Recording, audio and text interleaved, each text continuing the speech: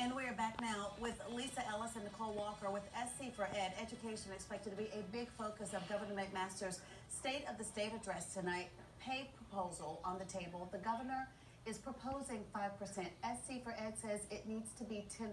Lisa, why?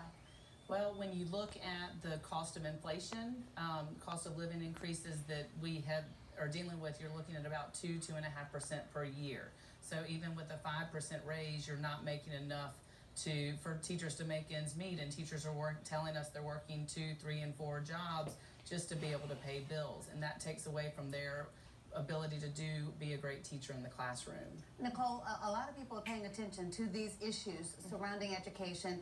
The strike out in LA certainly caught people's attention, and the question I've been hearing from a lot of people, could that happen here?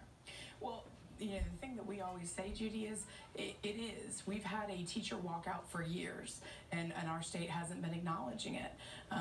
You know, do we think that there needs to be a strike? We'd like to be the state that gets it right, that solves these issues before there's a strike. That's not fair to our kids. That's not fair to us as staff members. We need to be in our classrooms.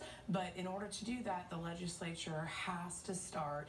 We like to say it's not so much a salary increase, it's an adjustment. You know, the EIA in 1984 had a funding formula that we have not used for years, and it's time to do it again. Lisa, we have about 20 seconds left. I anticipate part of the response from the governor's office would be that the 5% raise would put us above the southeastern average. How does SC for Ed respond?